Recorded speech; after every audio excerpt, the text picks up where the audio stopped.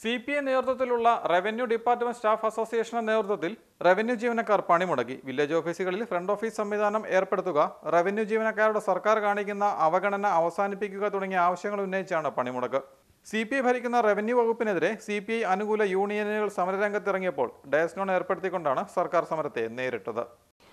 Revenue വകുപ്പിന്റെ പ്രവർത്തനങ്ങളിൽ കാലോചിത പരിഷ്കാരത്തിന് ധനവകുപ്പ് തടസ്സമാകുന്നു തുടങ്ങിയ പരാതികൾ ഉന്നയിച്ചാണ് സമരം. സമരം ചെയ്യുന്നവരുടെ പാർട്ടിയായ CPI ആണ് റവന്യൂ വകുപ്പ് ഭരിക്കുന്നത്.